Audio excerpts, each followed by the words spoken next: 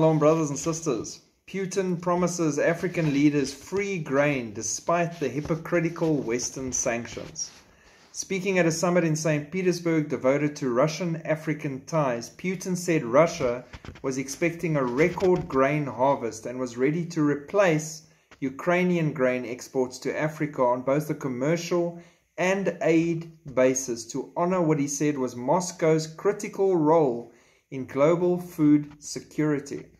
We will be ready to provide Burkina Faso, Zimbabwe, Mali, Somalia, Central African Republic, and Eritrea with 25 to 50,000 tons of free grain each in the next 3 to 4 months.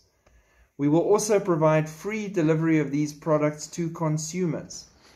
Putin told the summit that over 70% of Ukrainian grain exported, thanks to the now lapsed deal, had gone to high or above average income countries, including the European Union, rather than the poorest countries like Sudan, who he says had been screwed over and received less than 3% of the shipments.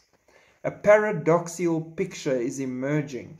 On the one hand, Western countries are obstructing supplies of our grain and our fertilizers, while on the other hand, they hypocritically blame us for the current crisis situation on the world food market, said Putin.